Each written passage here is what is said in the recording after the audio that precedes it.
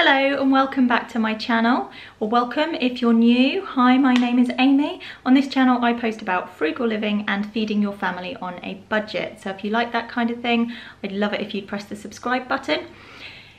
Right, so today's video, this is one that I mentioned a while ago and I haven't actually had a chance to get to yet, so I thought I would do it now, is about store cupboard essentials and the things that I personally consider essential to keep on hand all of the time.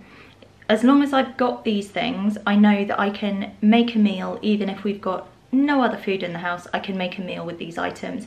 It's not an extensive list of everything that's in my pantry, and I'll add on a few other little bits and pieces that I've got that I use regularly, but these are the basic core items. Cooking at home and using these kind of items in your cooking does really help to lower your food bill. So without further ado, let's get on with it.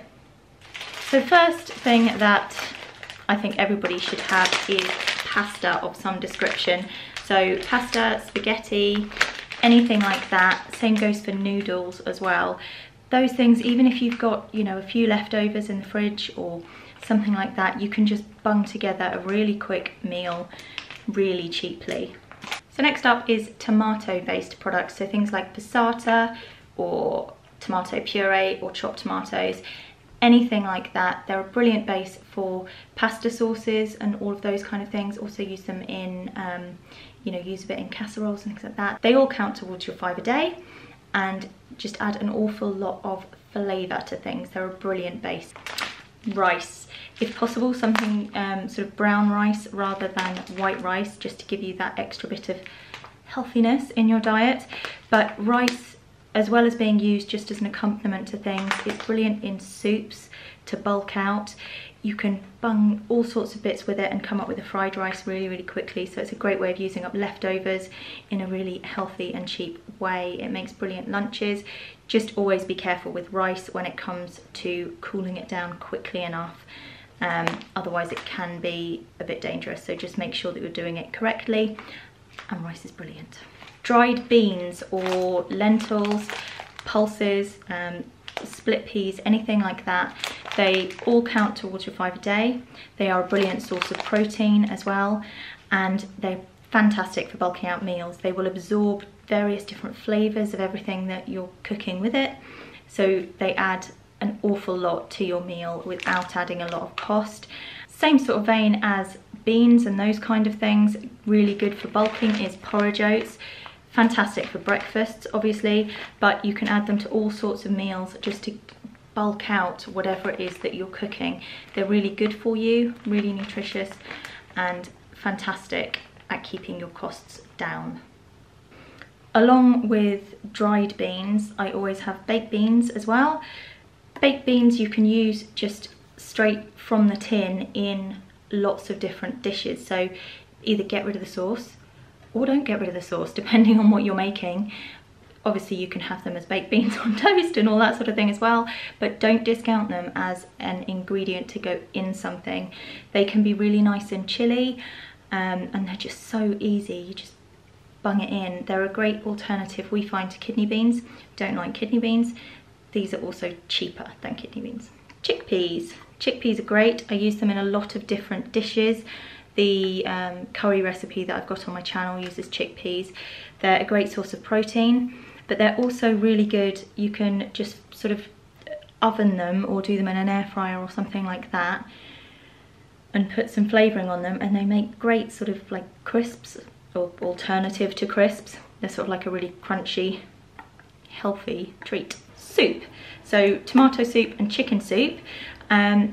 These obviously on their own, they're great, but you can use these as sauces as well. So when you're cooking, maybe you're cooking a pasta dish or something and you don't have all of the other ingredients you need to make your sauce, you can just use a can of soup, and it's really nice, it's really good. Just a can of soup and a can of water and whatever else you're putting in with some pasta, and pop it in the oven. It's brilliant.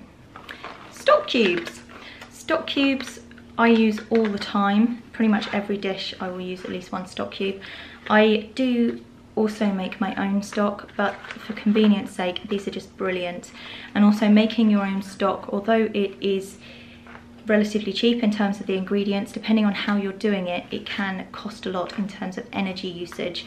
These particular stock cubes are great if you're making a meal and you don't have meat. These add an awful lot of flavour. If you put these with a tomato sauce and pasta, it really does taste like you've got a meaty dish. If you pop some beans or something in there to give you a bit more of a texture to it, they're absolutely brilliant. Salt and pepper. Any kind of salt is great. I do use sea salt a lot as well. Peppercorns as well. I always grind them, but I don't always buy the mills. You can buy big bags of them from most supermarkets. Buy a big bag of it, just the peppercorns themselves, and just refill these containers. Tinned fish. Tinned fish is brilliant. It's high in protein, it's low in fat, it's really good for you, and it's relatively inexpensive as well. So if you're trying to keep your costs down with your food budget, it's great to always have some of this around. You can add it to so many different types of meals. Tinned vegetables and tinned fruit. A way of getting some of your 5 a day into you, and also a way of just making meals stretch a bit further. So that allows you to use less meat, which is generally the most expensive part of your meal. And tinned fruit, the same. I mean, peaches are actually really, really nice in curry. Don't know why it works, but it does. A brilliant thing to have around. Flour. Both self-raising flour and plain flour. Always worth keeping in the cupboard. Spices. My main go-tos are mild chili, smoked paprika and cumin. They are the ones that I use the most of. So they are the 3 that I just wouldn't be without. There are a lot of other herbs and spices and things that I have in my cupboard, but these 3 are probably the ones that I use most often, along with basic mixed herbs. Now, if you can have a full range in your cupboard, get separate herbs. So thyme, basil and oregano are 3 that I think I use the most. But mixed herbs are a really good substitute if you are lacking on space or the budget to buy more. Oil, obviously for frying and general cooking purposes, but also for making crackers and flatbreads. If you just add some to some flour and a bit of salt and pepper and things like that, you can come up with your own wraps. So those are my essential store cupboard items. I do have some extra bits and pieces that I'm going to show you that are things that I use a lot in my cooking, but they're not things that, you know, if I had to, then I could live without them. Now, particularly at the moment, it's a bit trickier to be going to the supermarket all the time. So just having these things on hand is brilliant, and it means that if I can't get out to go to the shop or can't get a delivery or something like that, then I know that I always have food in that I can make good, healthy, nutritious meals out of, even if it is all from the pantry. Soy sauce, because it adds so much flavour to all sorts of recipes. And these stock pots, Tesco's do these as both red wine and white wine. We don't drink, so we don't have alcohol in the house. So if I want to cook something that would use wine, we will never have it on hand. And there is no way I'm buying a whole bottle of wine just to cook a meal with. These work out to be about 30p a stock pot. So they are expensive in relation to normal stock cubes and things.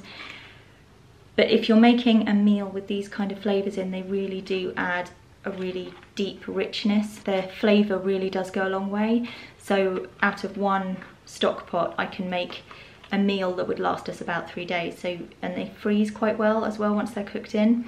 So you can sort of make a bigger batch of something and then spread it out. Whole grain mustard is absolutely great. You can make up sort of dressings and things out of it with some honey, or you can cook with it as well, and it just adds a really lovely flavour to things. And the same goes for balsamic vinegar in terms of dressings. I don't tend to actually cook this into dishes, as because it is quite sweet, it can burn quite easily. So just keep the temperatures low if you're cooking with it, but it just adds so much flavour. The last thing I want to show you, I cook with cream quite a lot, and we used to go through an awful lot of cream because I'd buy some to make a meal with and end up not using the whole thing, and then we have to throw some out, which is something I absolutely hate doing. It's so wasteful to be throwing food out, and I absolutely hate it. So I found this, which is a cream substitute, double cream substitute in Tesco's, and it's actually really, really good. It lasts a lot longer in the fridge once it's opened, and it's also, it works out a lot cheaper than double cream as well. It cooks brilliantly, so it really works well for different sauces. So that was a very basic overview of the things I keep in my store cupboard. Like I say, there are a lot of other things that go into it. However, if you are just getting sort of started with what things you need around, if you want to be able to keep your cooking cost low, this is a good list to kind of get you started. These are products that I use all of the time, and without them I know that our food bill would be a lot higher. These things will add a lot of bulk to your meal, also a lot of flavour to your meal, and they're all, well, for the most part, they're fairly nutritious as well. Also, with these ingredients, even if you have nothing else in the house, you would be able to make meals. I hope that video has helped you. If you've liked this video, please give me a thumbs up, and like I said before, I would love it if you would subscribe if you want to stick around and see more from me. I haven't done any meal plans recently and food hauls. It's just because the way that I've been shopping has been a bit different. So I've been doing much larger shops and just doing one of them, just due to the current situation. If that carries on, I think what I might do is in February, I'll do kind of like my big shop for the month and the meal plan for the month, so that you guys can all see that. So the food hauls and things will be back, it's just a little bit different at the moment. And I will see you in the next video. Bye!